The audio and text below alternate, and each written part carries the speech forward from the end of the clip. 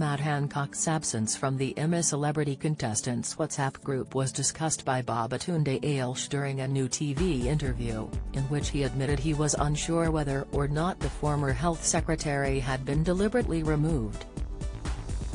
Matt had been a controversial figure in the jungle last year, due to his handling of the COVID crisis, and recent leaked WhatsApp messages have refueled the scandal.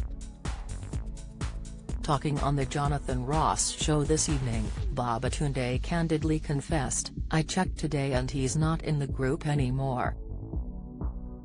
He added, "I don't know if he's been kicked out, or if he left of his own accord." Co-stars such as Boy George had visibly struggled with Matt's presence in the Australian wilderness, even claiming that had his mother died in hospital during the pandemic, he would have walked out of the show rather than spend time with him. Babatunde was a little more forgiving, despite acknowledging that it was tough being close to Matt under the circumstances. "I tried to make good out of a bad situation," he divulged, adding, "You're in here, I've got to be your teammate. At the end of the day, I do believe in second chances and I was just like, let me at least try to be the nice person."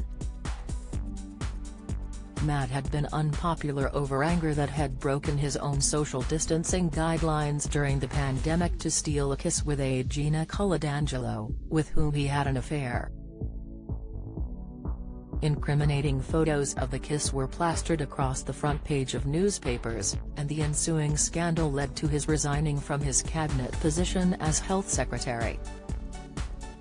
He tried to redeem himself and win the hearts of the public by entering Emmy Celebrity Get Me Out of Here, where he endured a series of grueling and gag-inducing Bush Tucker trials. Repeatedly voted for the trials, he was forced to chow down on kangaroo testicles, cow anus and even cockroaches, and being seen as a good sport meant public animosity towards him started to fade.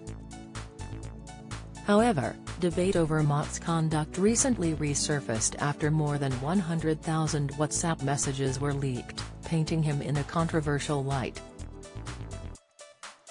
Some of the messages see Matt seemingly going against the advice of Chief Medical Officer Professor Sir Chris Whitty over COVID. Chris told him in April 2020, just weeks after the first lockdown had begun in the UK, that he recommended COVID testing for all going into care homes.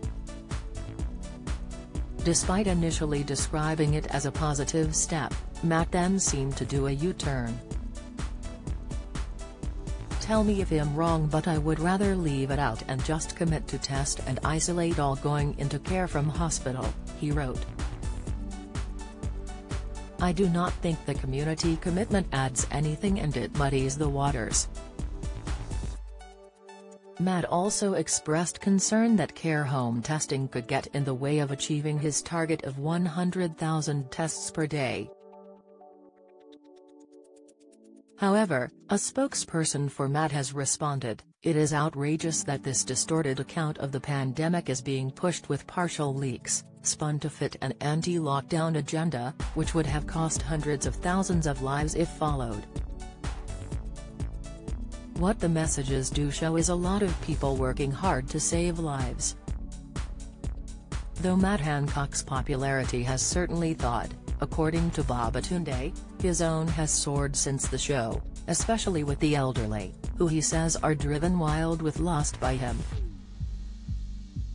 "One woman was like, 'I want you to come to my house and I'm going to rub your body with butter,'" Babatunde recalled on the Jonathan Ross show, "but, I said I'm lactose intolerant." The Jonathan Ross show is screened on Saturday at 21:40 p.m. on ITV and ITVX.